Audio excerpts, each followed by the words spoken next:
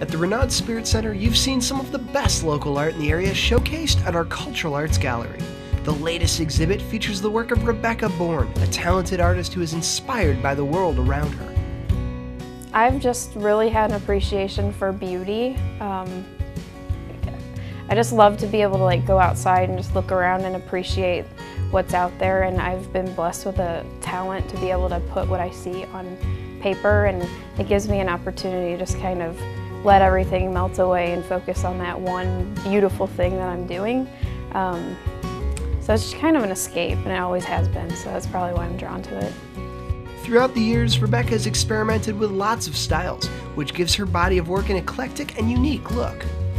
My style is really just how I'm feeling in the moment. I've gone through a period where I was really into making it as photorealistic as possible.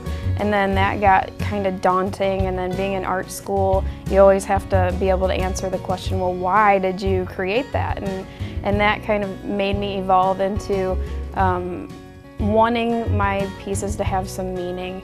So it's really about how I'm feeling, and still, even after I've graduated from art school and I'm supposed to be artsy and have some sort of explanation for everything, I still do like to just sometimes paint something because I can. The pieces on display at the Cultural Arts Gallery were handpicked by Rebecca, and she hopes you find them as beautiful as she does. The work that'll be in the Renaud Center are going to be more of the photorealistic pieces that are just pretty. And so I hope that people can appreciate, the small things in life that, maybe we don't appreciate. Maybe we don't stop and take a look and really appreciate the beauty in things. I mean, I have a print of a rooster that I saw in Kauai that it just captivated me, and people don't really notice roosters.